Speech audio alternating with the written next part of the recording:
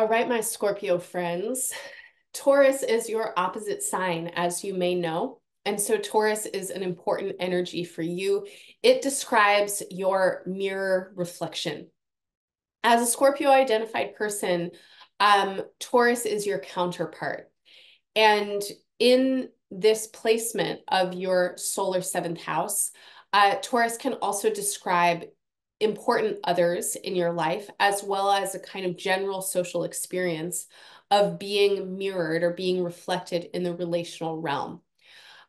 This can also be a place of projection and fantasy, as well as the emanation or extension of your own energy and how you put yourself out to other people or how other people are perceiving you.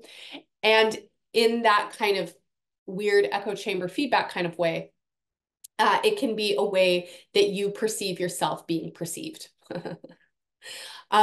So Taurus season is highlighting the changing nature of your relationships right now. And I'm going to say, in particular, we're thinking about one-on-one relationships, committed partnerships of all kinds. That includes romantic as well as business partnerships.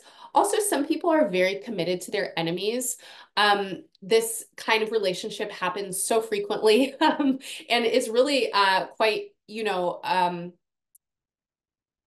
on high display, like in the world, right? Where people are just committed to hating each other. And in the commitment to othering, they're totally attached, right? It's like they're completely attached to that arrangement. And we can even call it a partnership of opposition. So consider if there are any people in your life who you just totally fucking hate their guts. And if you obsess about them or, fixate on them as some Scorpios maybe do. I don't know why. I would think that. I probably saw it in a meme somewhere. I'm sure it's not you. Maybe just consider those people as well. And then consider just relationships in general. So you are changing a lot right now. The nature of your relationships is changing. Now, the thing about Scorpio, as well as all the other fixed signs, but especially Scorpio, the thing about Scorpio is that you can make up your mind about someone or something and then never change it, right? And so if somebody crosses you once, some of you are like, you're dead to me forever.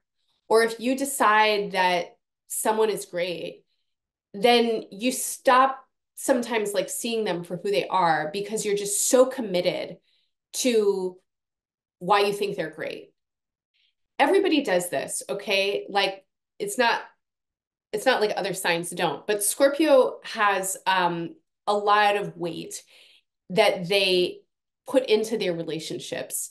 And there's a kind of feeling of being anchored that Scorpio can have in their body, particularly when it comes to relational dynamics. And that doesn't always mean, lifelong love commitments. Like I said, it could be that you are totally committed to hating somebody's guts, or you're completely committed to the decision that you made about somebody like 40 years ago. And meanwhile, they've been changing and evolving, and so have you. And that decision might be irrelevant at this point, but you made it 40 years ago. And so it's just in your body and you haven't questioned it. But now is the time to question what you have believed to be true about your relationships and to allow for things to shift around. And this doesn't have to be like wildly destabilizing. It doesn't have to mean that big endings or beginnings are happening. But there, I think, is room for you right now to adjust the ways that you are in relationship. And again, this is in general as well as specific. But the reason for you to adjust actually has a lot more to do with you than it does with the other people or even the idea of the relationships themselves. So the reason for you to adjust has to do with your own growth. It has to do with your own happiness and your own health. It might be that it is just time to bury the hatchet. Some Scorpios out there, it's like you just need to let it go. it might be time for you to recognize that someone or some way of being that you've been completely committed to for a really long time actually needs to change a little bit. And how you want to be in the relational dynamic, it has to evolve. And the reason that it has to evolve is because the way that it has been is not serving you in a functional way. And I mean functional because something is either taking too much energy or not giving enough. Something is causing some kind of distress, mental, emotional, physical, or spiritual distress. You are unsatisfied, right? You're not feeling sated. I don't know what that means for you. Your values are mismatched, and you're recognizing that. And when your values are mismatched, then it's hard for you to actually invest in what is valuable to you.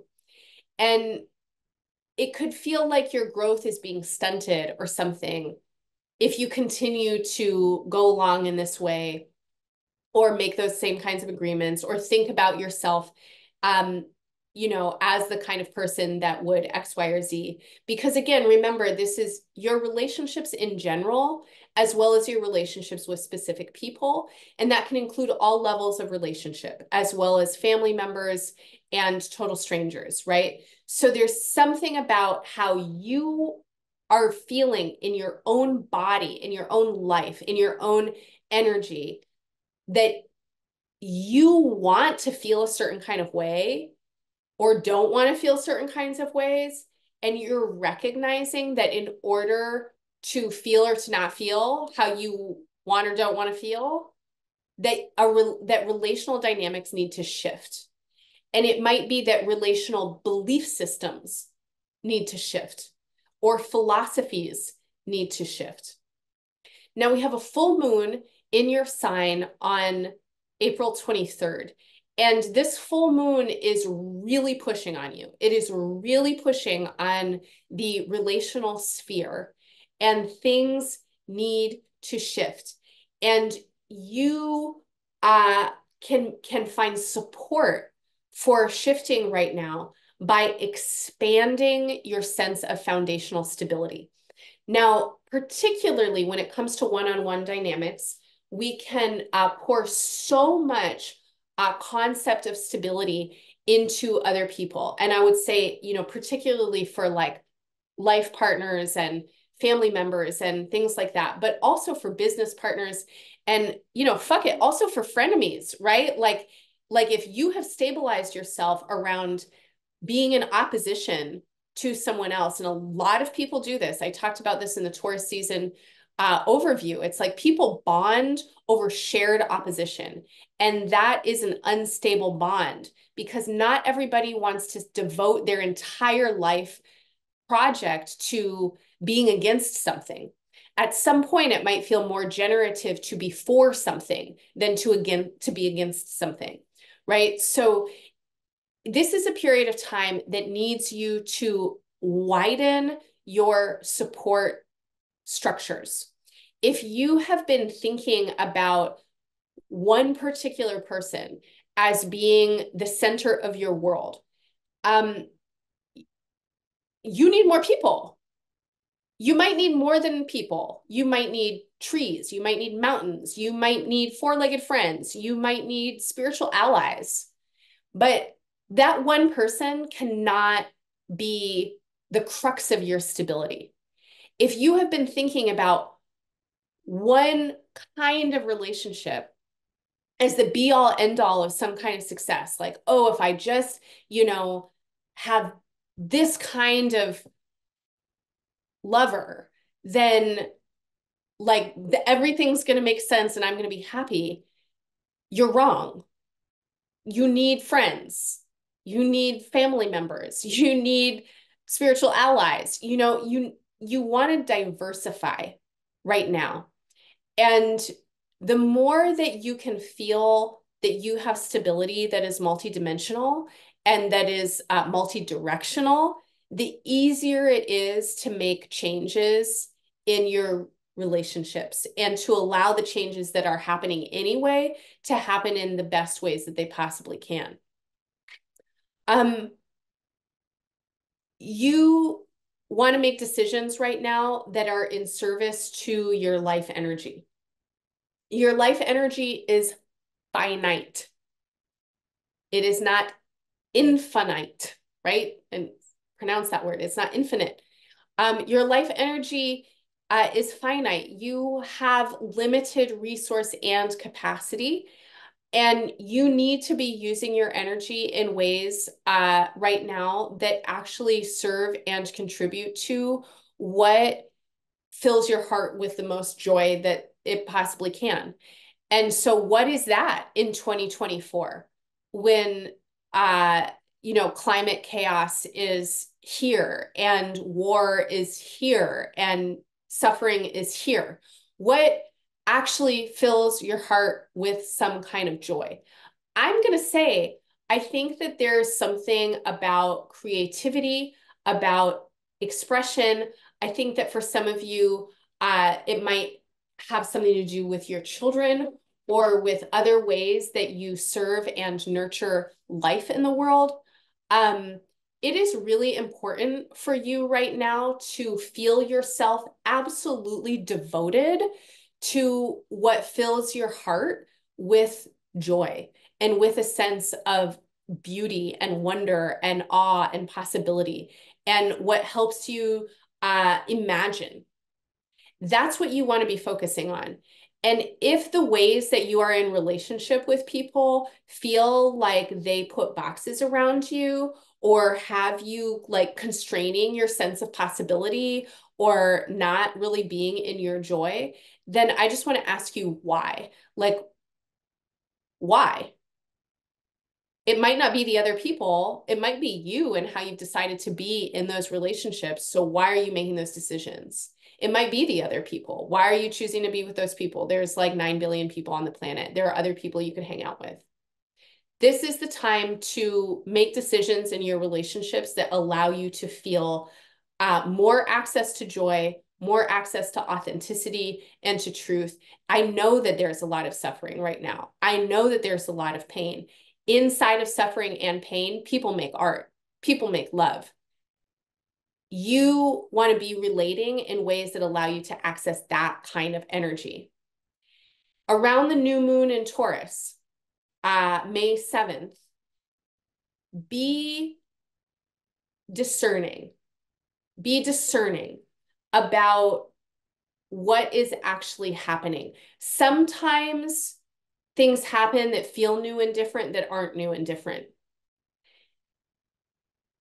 Give space and time to your emotions and experiences right now.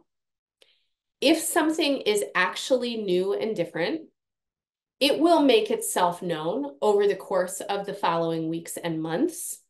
If something is not actually new and different, and it's just a moment of feeling like it's new and different, it will make itself known fairly quickly that it's not actually new and different. I'm going to say that by the end of Taurus season, even by the 20th of May, it's fairly clear. Is this new and different, or is this not new and different? Some of you around the new moon, like, you think that something new and different is happening, but it's kind of more of the same thing. Don't let yourself be fooled. Give things time. And this is really the trick right now. Give things time not in an avoidant way, not in I'm going to put it on the back burner way, not in the kind of way that fixed signs can do, which is like, well, I'll just keep going and, something will change eventually. Give things time to feel it out. That's what I mean. Give things time to meditate with them. Really try and be with the experiences that you're having, especially when it comes to how you are relating in the outer world and what that means for your energy, for your attention, for your vitality. And notice how things make you feel and give them a little bit of time. And by time, I mean at least a week, right? A couple of days, like before you respond, before you say yes or no. Like, give things a minute to feel it out. There are a lot of new opportunities coming in for you in the end of Taurus season. A lot of these new opportunities are definitely new. New ways of feeling, new ways of relating, new possibilities. Habits run deep. Even when we get new opportunities, sometimes we can meet them in ways that shape those opportunities into the exact same thing. So give yourself time with what feels like new energy so that you can also continue to respond in new ways.